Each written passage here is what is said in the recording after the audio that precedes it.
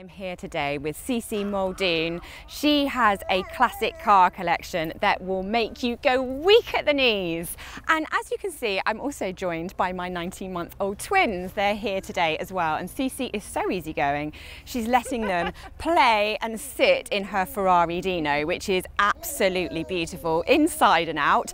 I did put their shoes in the washing machine, so they don't have mud on them. It's all fine. It's meant to be used. There's no issues. No issues whatsoever. How easy going. Thank you so much for giving us your Absolutely. time. Brilliant. Yeah, great to see you today. So tell me, first of all, what cars have you got in your collection? So I have got clearly this, which Yes. is a 1974 246 GTS Dino. I've got a 1934 MGPA, so a little pre-war MG in red and black. And I have got a 1955 Triumph TR3 in British Racing Green, so the very early one with the small mouth. So those are my three classic cars that are my own. And then I help curate my family's car collection as well. So, but those cars are in the US and in Mexico. So, but those are my three cars. How exciting. And they all get to be on show, don't they? Yes, they do. So, I mean, I use them for different things. So my Triumph TR3, they all have names, by the way. So what's this one called? So this is called Viola, and the reason she's called Viola is because her color is Viola Metallizzato. So this is the official name that Ferrari gave to this color. They made 31, and this is the original color of the car. And out of the 31, how many are still in existence? I don't know if they all are, but pretty much they probably all are still around. Whether they're the same color or not is a different story. People tend to repaint Dinos and Ferraris in general, and I think there was a time period where they all got painted red, which is which is a common thing to paint the Ferraris red. And only recently has there been a trend towards going back to original colors, and they'll find the colors underneath, the repainted red. So yeah, there's Viola, and then Hector, the pre-war MG. So his name is Hector. He's the only male in the collection. And then my Triumph is called Froglet because she's green. Oh, yes, brilliant. So I use Froglet for sort of more active things, like so I did a hill climb yesterday, and Froglet was the right car to take up there. I use Viola to go on tours and car rallies. And Hector, who's the newest acquisition, just goes to everything as well. Amazing. And have you always named your cars? No, I haven't. It started with Froglet, actually. Froglet was the first one. And yeah, since then I've started naming them. I've named my parents' cars as well, and to my father's chagrin, he's got Princess and Cupcake in there. Princess and Cupcake? Yes, he's got Cupcake and Princess, which I'm not sure he's too big a fan of, but yeah. So, hello Francesca. And what cars are Princess and Cupcake? So Princess is a 250 GT Europa, bodied by Vignale, which was actually, it's named Princess because it was commissioned by Princess Liliane de Retty, who was the wife of King Leopold of Belgium. Amazing. So they commissioned 5 one-off Ferraris at the time. So she was his second wife, excuse me. And she commissioned this car and oversaw everything for the build. So it's a very unique, weird and wonderful, and it was the last car that Vignale ever bodied for Ferrari. So it's quite a special car, and she's Princess. So we've now got Alexander here because he beeped the horn and it frightened him a little bit. He wasn't quite expecting it to be so loud, was he? No. Cici, please carry on. So yes, and then you asked Cupcake. Cupcake is a 375 America, so same year, 1954. So it was the Paris show car at the time, and it's a Grand Prix engine in it. So it's actually quite a special car. But it's called Cupcake because, as I was saying previously, it was painted red, as many Ferraris were. And when we dug deeper, we found out the original paint color is baby blue and cream. So, oh, wow. So it's a baby blue car with a cream top, and actually it sounds a bit like, why would you want a Ferrari in that color? When you see it in person, it just works. Beautiful. Yeah, it's a beautiful car. So yes, but it does look like a cupcake. So. So we're going to put the twins back into your gorgeous Dino, of course. And we would love to hear more about your Dinos. So. Yeah, so I've had the car for nearly 3 years. It basically had one owner in the US. Most of its life it's spent in California, and I purchased it in Texas. And it's a very special car. So this was, the Dino itself is Ferrari's first foray into, rear engine sports. So old man Enzo used to say that the cart should never pull the horse. So the horse should pull the cart, and you shouldn't have. So he was very reticent to go in the direction that everyone else was going in.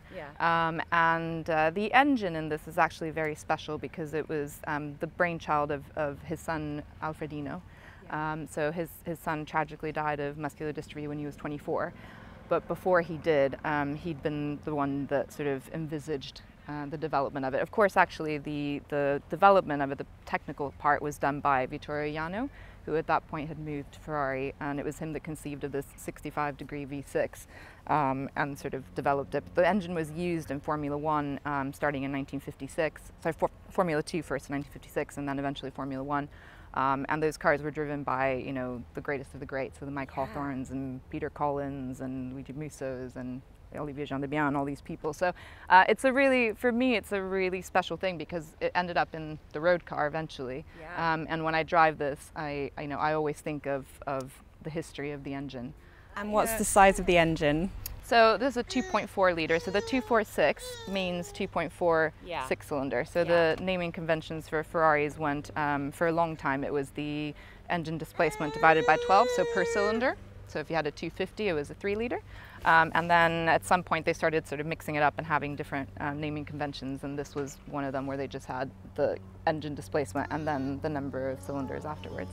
So yeah. And is this your first Ferrari, or have you had a few already? No, this is my, well, I mean, technically it's not meant to be a Ferrari. So, you know, all the purists would say this is actually a Dino. It's not a Ferrari because it never, so at the time, because Enzo didn't want to have a, you know, mid-rear engine sports car, it was actually just a Dino. And hence you see like there's Dino on the steering wheel. But actually it's, it has become, you know, appreciated as a Ferrari. It is a Ferrari, you know, Ferrari engine. So yes, and it is my first one, yes. And the very first time I drove it, it's a very different feeling. So I've driven other people's Ferraris, I've driven my dad's Ferraris, but driving my own, I did for a moment come out and think, God, I'm driving a house, you know, I'm just sort of like, oh, and you're so precious about the whole thing. And at some point you just realize, you know, you're going to ding it at some point. You've got to use them.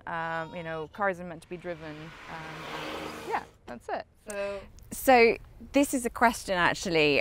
So I asked my followers, and thank you very much followers for asking some questions, and ultimately this is going to be what the VIP members do. They will be asking questions and then I will be asking my interviewee a question on their behalf. So this is one of the questions.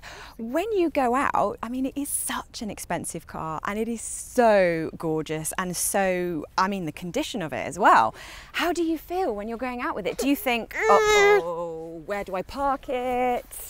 To be honest, yes, to a little bit. The where do I park it bit is difficult because, I mean, we live in a very safe place. If I were where I'm from, Mexico, if I took this out in Guadalajara, I wouldn't leave it anywhere. But, you know, I consider where I live, Woodstock, to be pretty safe. But of course I do worry. That said, it's still, you know, you have to take that risk. Owning a car like this, you absolutely have to use them because there's no point in this sitting in a showroom. That's not what they were built for, and it's, you know, not where you're going to get your joy. So I think I've come to terms with that and sort of accepted that. Criminal for it to not be used. And actually, I'll tell you a little story. So I've taken this car on tons of rallies. I've done, you know, the last one I did in Puglia with my mother as a navigator, and we were out for, you know, 5 days and driving everywhere. And she gets driven, as I say, absolutely everywhere. Never had anything, not even a scratch on the car. She's been absolutely fine. And then a couple months ago, in summer, so after when lockdown lifted, I went to barbecue at a friend's house. And at some point I had to move, it was parked and we were having this barbecue, and then I had to move the car so somebody could get out. And I just didn't see a wall behind me, and I went, yeah, sure, gunk, and I just backed up into a wall. So, you know, and I joked thereafter, you know, so here I have taken the car all over France, Spain, Italy, and then I back up in a wall in Great Missenden. So, you know, I mean, it happens, you know.